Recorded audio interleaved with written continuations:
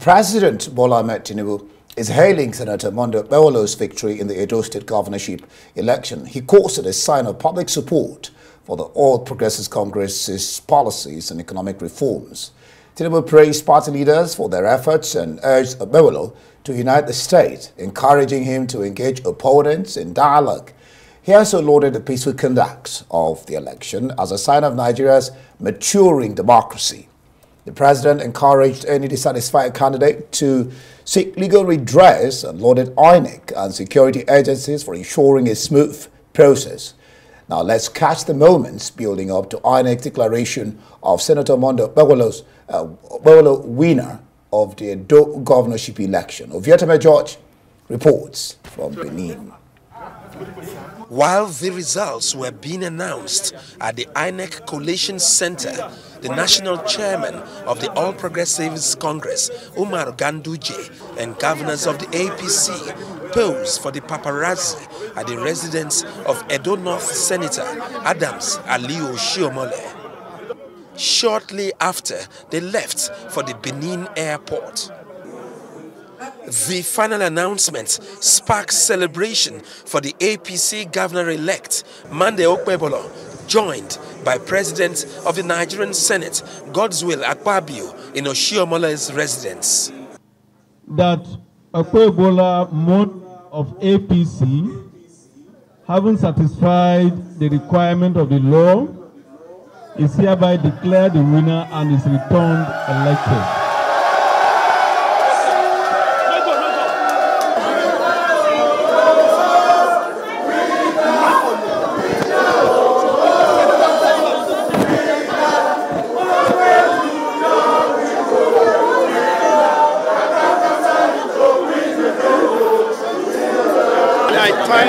I go people the right person. The new Edo is rising. I'm here to develop Edo. I want to transform Edo the way it should be.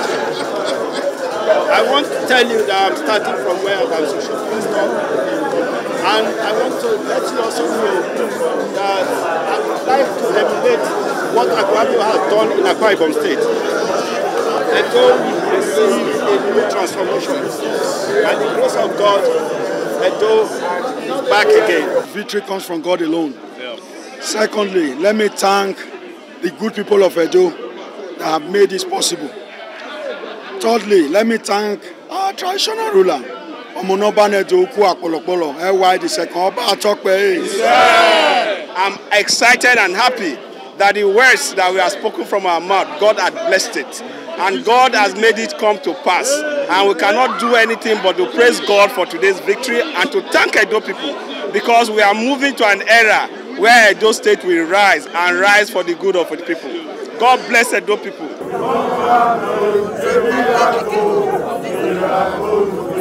Oshiomhole and Akpabio are basking in the euphoria of the APC victory in Edo State. This is a turning point in the politics of Edo State. The will of God has been done today. So Monday, Okpebholo, this is God's decision. This is God's will. Nobody, you do not need to shed blood in order to become a governor. Yes, sir. Take care of your people. God has entrusted Edo into your hands. And may God guide you. May God be with you. Amen. May prosperity come from you. Amen. God, by His infinite powers, has decreed Senator Monday Akpakomiza, alias Akpako Rescue. Some now call him Akpako Miracle because I don't need all of that to make up for the 8-year disaster of Obaseki and Aswed together. So I am a very happy man, I am a fulfilled man, and now I ask God in His infinite powers to further enrich him with wisdom so that together he will make a difference. On such occasion, the glass could be topped up once, twice, but Oshiomhole wants a third shot to wind down a victorious day. You are the governorship maker. You have made Okpebholo governor today. You have made Okpebholo governor today. Yahweh, Yahweh.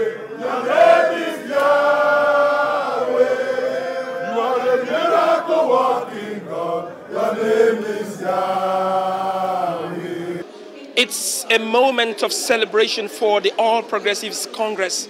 It will surely last for a very long time as Senator Monday Okpebholo has been elected governor of Edo State. He is the man of the moment. From Benin, Ofietime George, Arise News.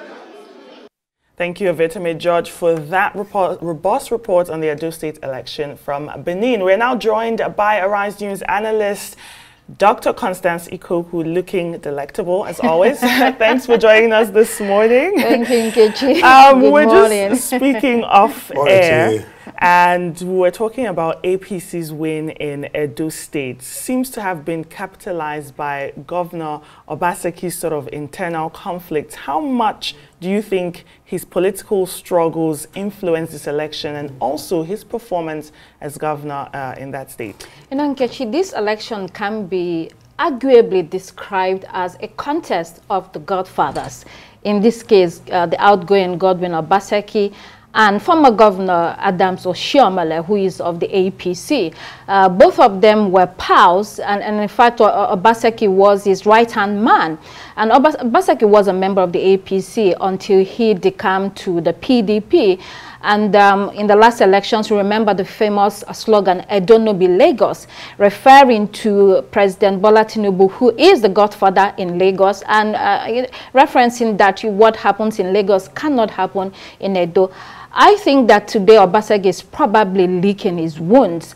And it's unfortunate for the PDP candidate Asue Ighodalo because he seemed to have inherited the baggages of his predecessor along with all the enemies that the man has, And so Obaseki was also viewed as not, having worked assiduously for the state in the last couple of years. So all of this together, but we also have to look at the other angle. The election was peaceful.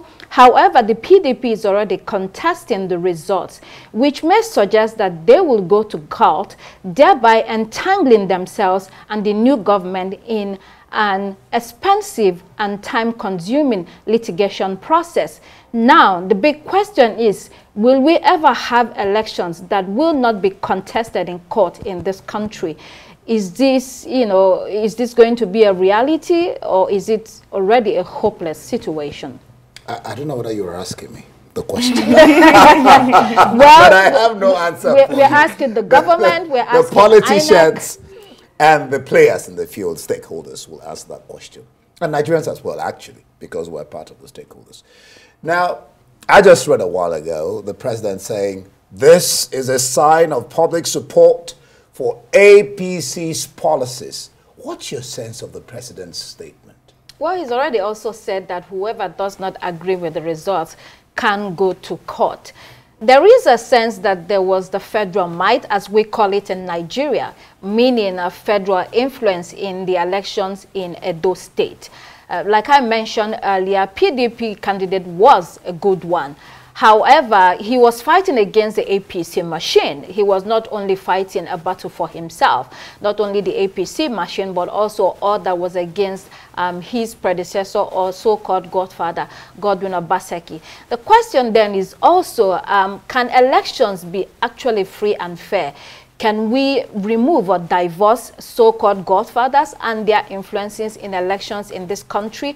Also remember that INEC, the Independent National Electoral Commission, which can be considered the most, well, one of the most important offices in this country because that surrounds elections. Without elections, you cannot have a democracy. So if you have an INEC that people do not have trust in, that's a problem. Remember that the current chairman, Professor Mahmoud Jaga, was pummeled last year during the presidential elections of 2023 for a poor outing, for a poor showing. It hasn't been removed. That office has not been rejigged. We still have the same INEC. So these are part of the questions that Nigerians are asking. Also tie this to the voter turnout. According to election observers, this was one of the poorest turnout in elections in Edo State. You might ask, why is that so? Is it because people no longer have confidence in the government, in INEC, or are there other factors playing out here?